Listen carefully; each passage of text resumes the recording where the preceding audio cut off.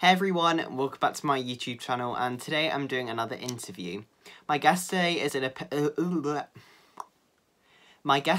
a professional musician, and they competed on The Voice as well. And today they're going to come on and tell us a little bit more about themselves and their career. So today Peter will be joining me. Hi, well, I'm Peter Donegan, a British Americana/country artist, singer-songwriter, and I'm here to have a chat with you, Charlie. Thank you so much for coming, Peter. So today we're going to be talking about your music career. And my first question is, when did you first get into the music world? I don't remember a time that I wasn't, because with Dad being who Dad was, being Lonnie Donegan, I was born into it. I was actually born while my dad was touring. I was only born in the UK because my dad was actually performing in the West End at the time. We were living in California in Lake Tahoe. So, I mean, that was my big introduction, was from a newborn sitting live on the side of the stage watching Dad go for it. Oh, that's super cool, like how you were born straight into music. And can you remember like the first audition you did? I can remember the first like amateur production one I took myself for. There was a local theatre, and I went down to audition for a musical play called Carrots. I didn't want to particularly go into the musical side of things, but I thought, well, I'm going to learn at least what not to do, I suppose. So I went down there and I got the lead part. I got the part of Carrots, which was nice. But then after that, I think my dad decided to try and take me for auditions for Oliver in the West End when it was at the London Palladium. And I got through to the last auditions for that one, and then that's when it didn't work out. So I was almost there, like this much. Yeah, almost there. Unfortunately, it didn't work out for you. So one big moment in your career was The Voice. So how did you kind of get to find out about that, and what was it like actually auditioning to be on TV? That was a weird experience. I didn't actually, what's the word for it? Sign up to do the auditions. I tried it once before. Maybe they kept my email in the database. But I was on my way down to a songwriting retreat in Glastonbury, and I got a phone call. And it says, "Hello, this is Alicia from The Voice." And I was like, "The Voice?" It says, yeah, we've seen your YouTube videos, and we really like to see if you'd like to come and try out for The Voice, because we'd really like to have some people from that country music genre, seeing as it seems to be growing in the UK. And I was like, okay, cool. So that's kind of where it went from. So I missed that preliminary audition and went straight to a producer audition, which was nice. Although a little bit scary, because it's just, no pressure on you. It's just you, the producer, and a vocal coach. And I'm like, yeah, that's not any pressure. I prefer it if it was 100 people than one. So yeah, I was very nervous, went in, and it's because it's like 4 or 5 rounds of auditions before you get anywhere close to a TV camera, and I have to say that they treated me so nicely on that show. They were even when I wasn't on the show anymore and it was still running, they were still calling me up and seeing how I was and checking in, and it was a really lovely experience overall. Yeah, that does sound like a lovely experience, and it sounds like quite a crazy journey to get there, but it sounds super fun as well. So do you have any advice to people who want to get into music? Yeah, make sure, this is the only thing I can tell you. If you feel that there is anything else that you could do than music, then don't do music. Because this is something that you have to throw your complete heart and soul in, and you have to know there is nothing else I can do except for music. Because you have to love it. It's one of those things, because there are going to be times when, even for the hardcore of us, like me, who will grit and grin through everything, and I've seen my dad go through it too, you're going to have a couple of those gigs where you go, that's it, I'm done. Because there are some gigs where the audience aren't listening, or they hate you and they're trying to get you off stage. All of those things can happen to the absolute best of us. And it doesn't actually mean you're bad. It just means that you got a really bad audience, and those gigs are the ones that build your character. But if you think that, oh yeah, I'm going to try music, you won't get through things like that. Yeah, that's some great advice, and I definitely agree. I think you shared some great stuff there, so thank you. So, you've shared the stage with legends such as Van Morrison, Tom Jones, Joe Cocker, and Billy Bragg. So, what is it like working with those amazing musicians? I'm very blessed, very lucky. I mean, that's obviously because of Dad as well and who Dad was, that I came to work with these people. And it's, I mean, these guys are, you know, the same as all of us. They put their pants on one leg at a time like the rest of us. The only difference is they go on and they've made hit records. It's great because, I mean, you get to learn from these people, you know, who are absolute masters of their craft. And, you know, it's, I don't know another way of saying it really, other than it's an absolutely awesome experience. Yeah, it does sound like an awesome experience. And did you kind of know the artists before you perform with them? Most of the time, yes. Tom Jones, no. Tom knew Dad, and he'd met my mum numerous times down the line. But the one and only time that I've actually been with Tom Jones on stage was, as everybody saw, on The Voice. Yeah, that's super cool. And how did it feel to be, I'm assuming you were mentored by Tom Jones from what I can remember. So what was it kind of like having that experience as well? Well, I don't think I got through to the stages where they really mentored you, because I only got as far as the battle round, you know, between myself and Dina. So it was a lot of, you know, can we say that again? Let's stop, pause, we're going to get a different camera angle. Can you say that? Let's do this. You know, it was a lot of that at that point in time, just a lot of filming. You know, but there was a couple of nice moments backstage with Tom where, you know, it's kind of silent.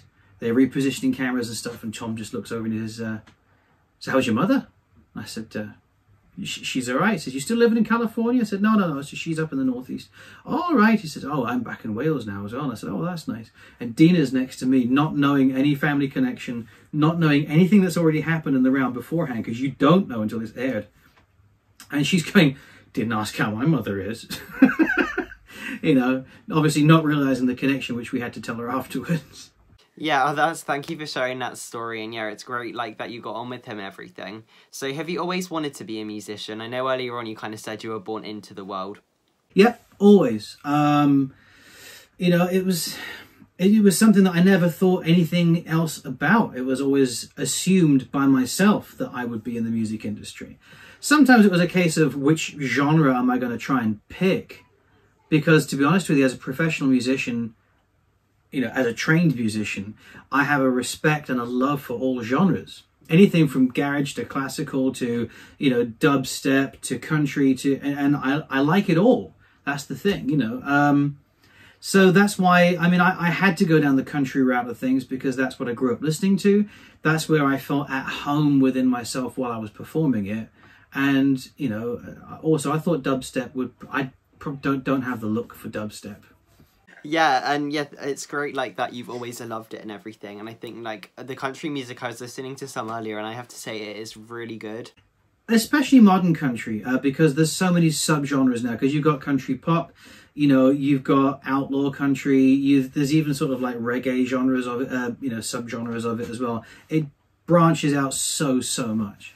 Yeah, definitely. I love how kind of like there's different parts of it now, and it's like people like specific things as well. So I think that's really cool. So where do you see yourself in 10 years' time? I'm already going grey. I'm taking it one day at a time. I'm hoping, seriously, because the pandemic has obviously put, you know, the brakes on a lot of things. So I'm hoping to be touring full style again. Have, you know, more than a few albums under my belt, and it'd be very nice to actually have a recording contract rather than being an independent artist. Being an independent artist is great, especially to start off with, you know, because you have the freedom to be who you want to be and do what you want to do.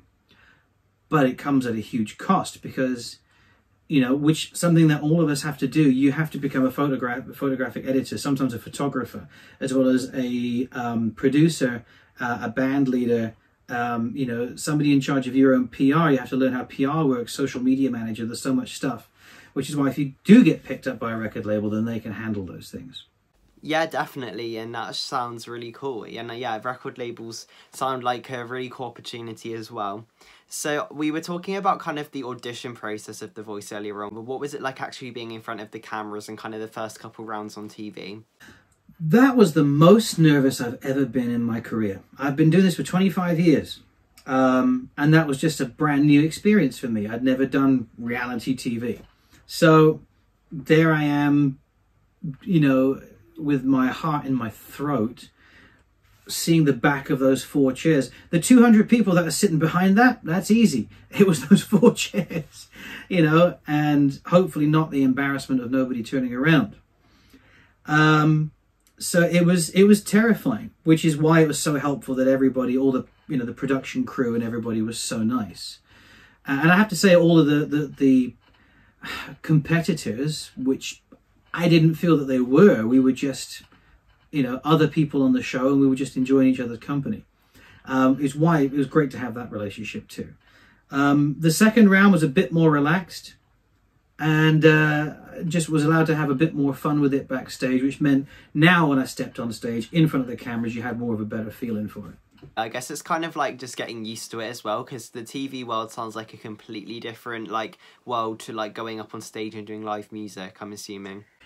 It is. I mean, I've been on TV shows before, either with my dad or, you know, promoting other tours, things like that. You know, with This Morning, when we did the Gloria Hunniford show, we've done, you know, quite a few things. I've been with my dad for the Des O'Connor show, and that used to be around as well. And that I find comfortable. That's absolutely fine. But it's, I think, because of the pressure that is put on you and the way it's built up. Because, I mean, I've been there since 7 a.m. and I didn't get to do my audition until 5 p.m. And I actually hadn't slept through nerves the last night. And I'd also done a gig the previous night. So I was pretty wiped when it came to my audition. Yeah, wow, that's a load of stuff that happened before the audition. So in 2020, your latest single, Thank You Texas, won awards for Best Male Vocalist and Best Original Song at the Texas Sound International Country Music Awards. So how did it feel for your single to win those? Great. It's the first awards that I've ever picked up for myself. I've picked up plenty of awards for Dad posthumously, you know, but there they are. Oh, other hand. Oh, there. Just behind me. So yeah, it was great, you know, Best Male Vocalist, Original Song of the Year. I think Original Song of the Year is the one that counts the most, because Thank You Texas is an original composition by myself with Jerry Serrano and Maddie Davis, who was actually from NBC's The Voice in the US.